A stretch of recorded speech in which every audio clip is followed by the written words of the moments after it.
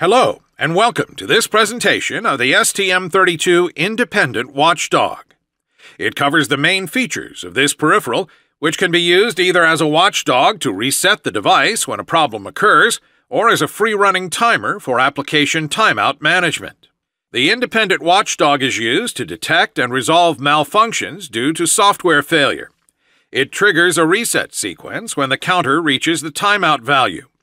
Since its clock is an independent 32 kHz low-speed internal RC oscillator, or LSI, it remains active even if the main clock fails. Once enabled, it can only be disabled by a reset. One of the main benefits for applications is its ability to run independently from the main clock. Also, the IWDG can be configured through hardware or software using option bytes. And the IWDG counter can be frozen during standby or stop mode. The IWDG features a 12-bit free-running down counter. It is clocked by an independent low-speed internal RC oscillator at 32 kHz.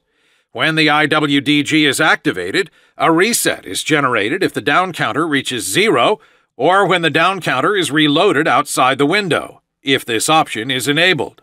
The IWDG registers are located in the core voltage domain, while its functions are in the VDD voltage domain. This architecture makes it possible for the IWDG to continue operating in stop and standby modes. The 8-bit prescaler is used to divide the LSI oscillator frequency. When the IWDG is started, the 12-bit counter starts counting down from the reset value of 0xFFF. To refresh the IWDG counter, the key value 0xAAAA must be written in the key register to reload the counter value. If the down counter reaches the end of the count value 0x000, a system reset is generated.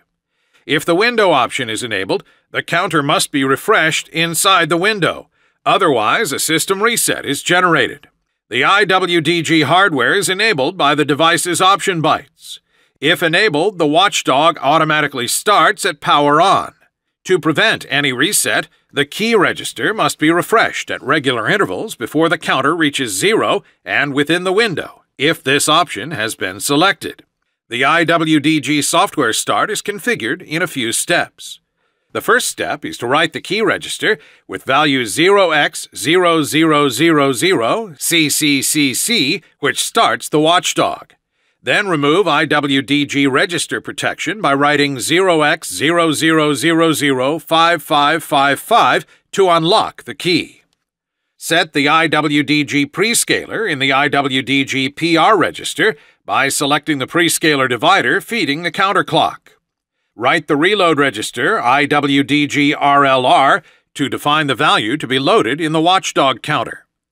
After accessing the previous registers, it is necessary to wait for the IWDG SR bits to be reset in order to confirm that the registers have been updated. Two options are now available: enable or disable the IWDG window option. To enable the window option, write the window value in the IWDG WinR register. Otherwise, refresh the counter by writing 0x0000 AAAA in the key register to disable the window option. The IWDG time base is pre-scaled from the LSI clock at 32 kHz. The IWDG PR prescaler register can divide the LSI clock frequency by 4 up to 256. The watchdog counter reload value is a 12-bit value written in the IWDG RLR register. A formula can be used to determine the IWDG timeout. The IWDG time is based on the LSI period and its prescaler, as well as the selected watchdog counter reload value.